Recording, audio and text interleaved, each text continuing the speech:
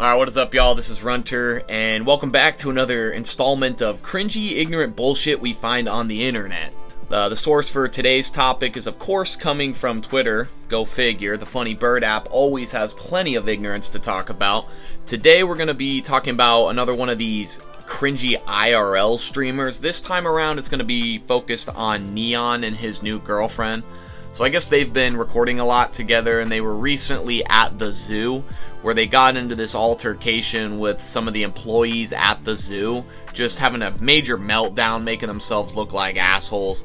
And I don't know what it is with IRL streamers just making themselves look completely fucking stupid, but that's the subject of today's video. Let's go ahead and roll the clip, and then we'll get to clowning. This is for a school project, as we told him. We're leaving. We are good to record. I checked. I made sure we can record, man. I read all the guidelines. I'm 100% sure that we can record here. The police, I'm so scared. Do you want me to read it verbatim for you? I got you. I can read it word for word. Yep. Live streaming and videotaping is accepted for personal use. This is for personal use. Thank you. Dumb bitch. See you in jail, man. Literally so stupid. I'm going to jail? I'm going to jail? Oh my. I'm going to jail? Oh, he doesn't want to. Good guy. I'm gonna leave though. Have a great day. Call PD? Oh, I'm leaving. Sorry. You're gonna have to catch me. High speed chase. Should have like 100,000 views while I'm doing it. It'll be very good. Oh, cameras. What's going on, motherfucker? We got this bitch. Let's go. Weird ass fucking tree. Let's go. Okay.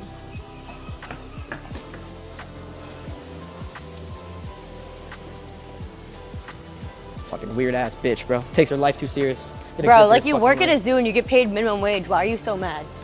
Ah yes, what quality content. I just don't understand who's watching shit like this. It's obviously little kids, because if you're a grown-ass man genuinely enjoying this shit, you need some help, first and foremost. But let's go ahead and break this down. So first and foremost, the lack of self-awareness here is crazy. Like, dude really thinks he's just so funny. Oh my god, I'm going to jail. Like, bro is so corny.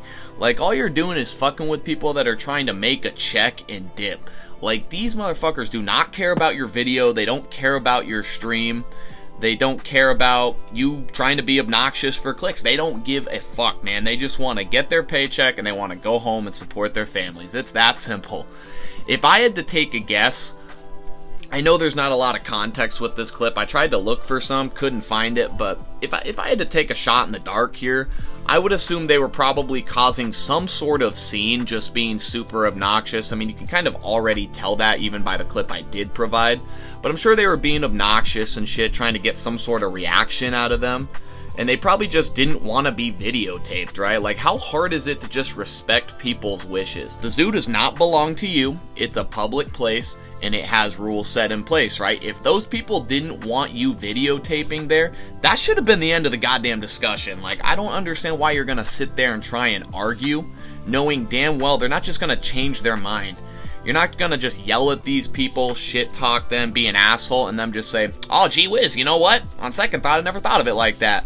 Like, no, like, just that, you should have just walked away at that point. Because realistically, I know the staff isn't opposed to them recording at the zoo. I mean, thinking about it logically, they don't care, because the zoo, people take photos and videos there all the time. You know, parents taking their kids to the zoo, you know, people going on vacation, you know, photos and videos are always taken at a zoo. It's a public place, right? It happens all the time. But I think it becomes an issue when you're harassing people who, frankly, might I add, just don't get paid enough for your bullshit, by recording them without consent, being obnoxious as possible.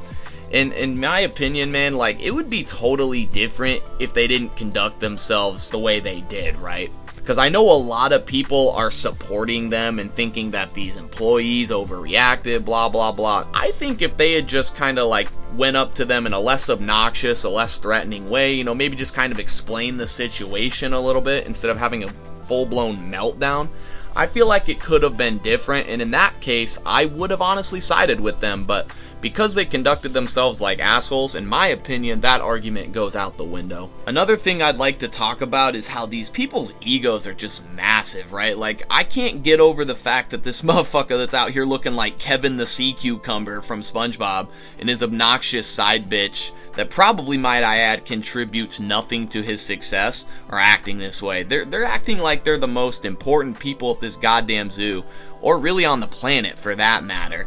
And they really thought they were cooking up by being cringy assholes. You know, oh, the viewers are really gonna love this, when in reality, we're all just laughing at you. I mean, dude who got his ass beat by a little kid very, very recently thought he was such a badass, you know, flexing his 100,000 views and his 12 to 16-year-old audience and his high-speed chase that no way in hell is happening.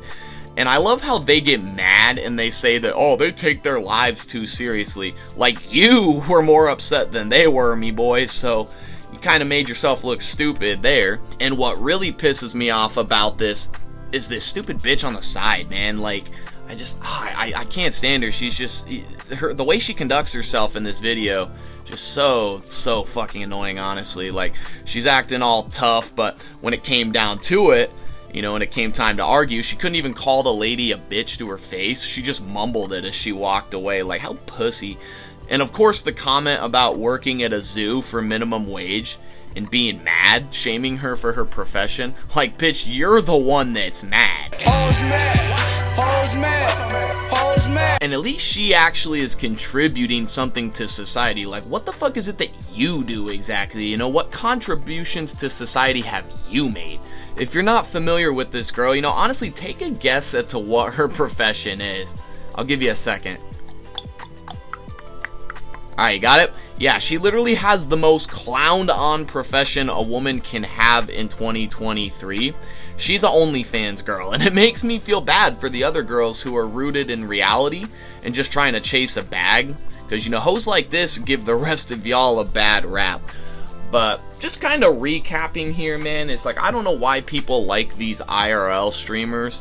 I mean, they're really honestly just corny as fuck, cringy. We should not be rewarding asshole-like behavior, especially to customer service representatives who don't get paid enough, man.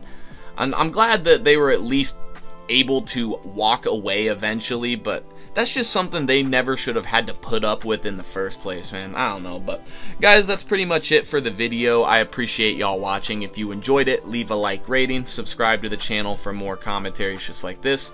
Leave a comment down below. I would love to hear what y'all have to say about this. And until next time, guys, this is Runter, and we'll catch you on the next one. Later.